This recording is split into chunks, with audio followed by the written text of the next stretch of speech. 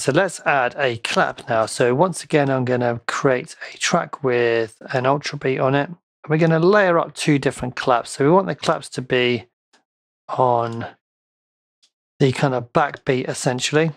So again, we've got these sounds included alongside the pack. So we'll go clap 1 and let's hear how that sounds.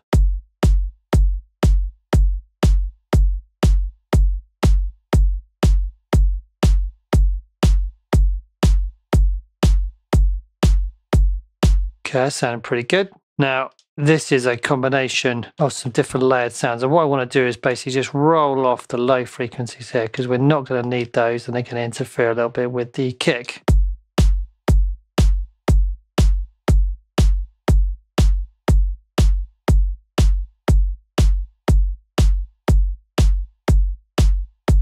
Okay, we'll leave it there for the EQ.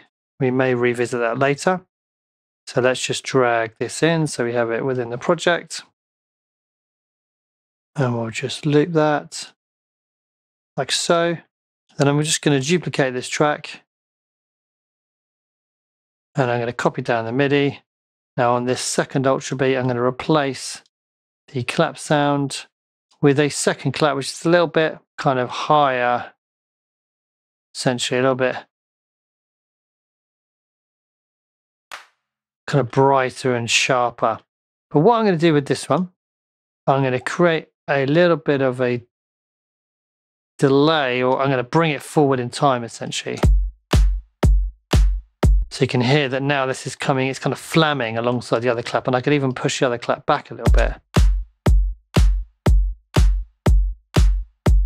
And what I'm also going to do with this one is create a little bit of a harsh effect, which is where we can basically delay the left and the right hand channel. So it's going to give it a pseudo stereo width.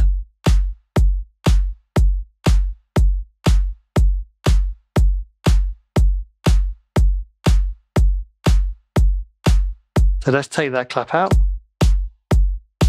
That's what we had originally. Now without the stereo width, then with the stereo width, let's try exaggerating it a bit.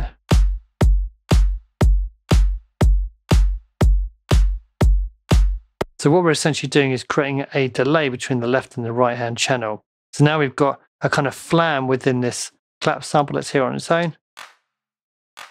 And also that is brought forward in time and is therefore going to be occurring slightly before the second clap, which I've ever so slightly pushed back in time. So it's kind of mimicking that real disco feel of people clapping together, but them doing it out of time, and it creating that kind of flammy style effect, which can kind of thicken the backbeat, essentially thicken the clap, which is quite nice within this genre. So let's have a listen to these together once again.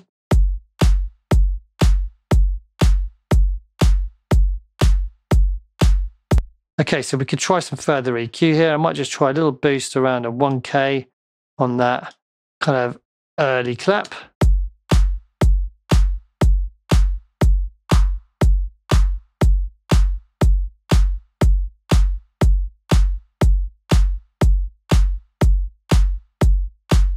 I might bring the roll off a bit higher here. Okay, and on the original clap, I might try something a little bit similar. Bit lower.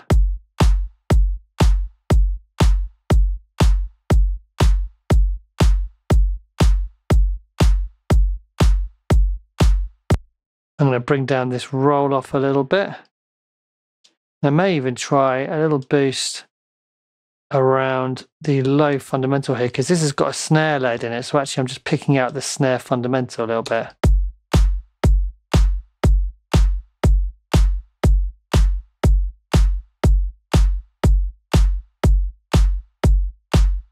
Might try rolling off a little bit of the high end on this first clap.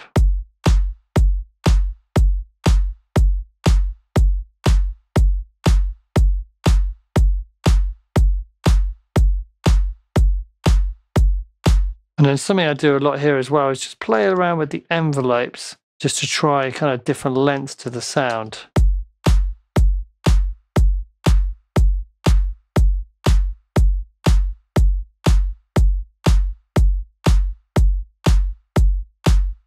Try looking at the second clap.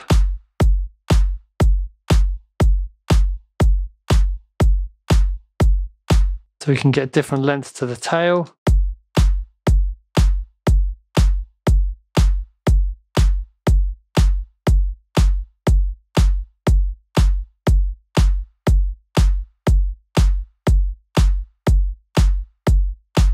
And also, of course, we need to kind of blend as well, make sure we have the right volume for these.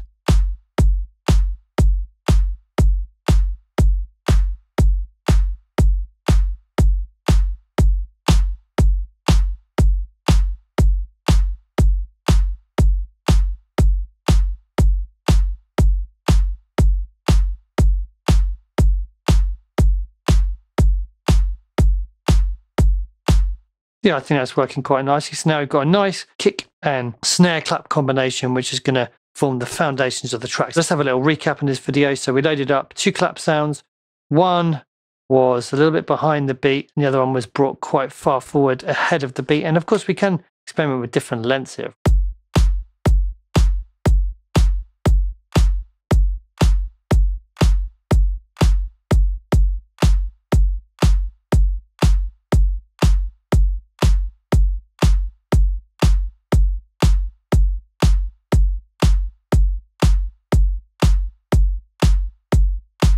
Feeling quite nice. So we had a little bit of EQ here just to pick out certain areas, roll off some of the lows and some of the highs. That was on the first clap.